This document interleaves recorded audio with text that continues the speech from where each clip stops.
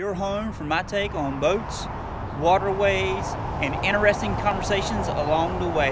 Today, we're here at Angler Marine in Supply, North Carolina, about 45 minutes south of Wilmington, North Carolina, just to give you an idea of where it's located. Some of the boats they have here are Robalos, Invincibles, and Key West boats. Now, the Key West boat is what we're looking at as a very strong possibility for our channel. Wanted to get y'all's opinion on it. We're going to give you a walkthrough of the boat. As soon as you walk onto the boat, one of the things you're going to notice is it's got a nice open way, a through door where you can just walk right in.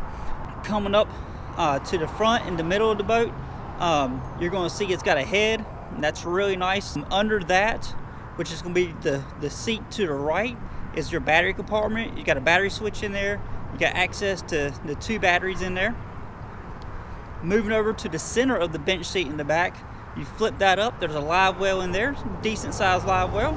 It's going to come with a Yamaha 150 motor on the back. And then over to the left, you're going to have another bench seat, and you're going to have a lot of storage underneath there.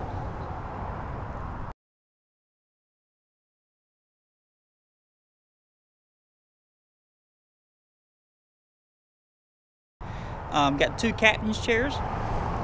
Looking at the helm, you got your Yamaha gauges. You got a Garmin unit here in the middle, and then up in the front, you got your standard seating for your dual consoles with storage underneath either of those seats that's got drains built into them. And then up in the front, you do have a nice anchor locker. So I hope you guys like this Key West. It's a 20-foot dual console.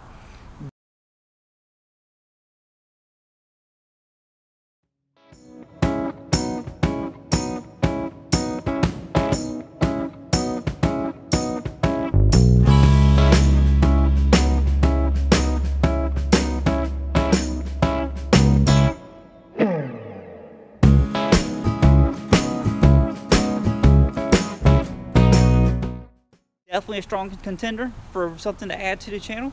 Let me know what you think. Until next time, we'll see you on the water.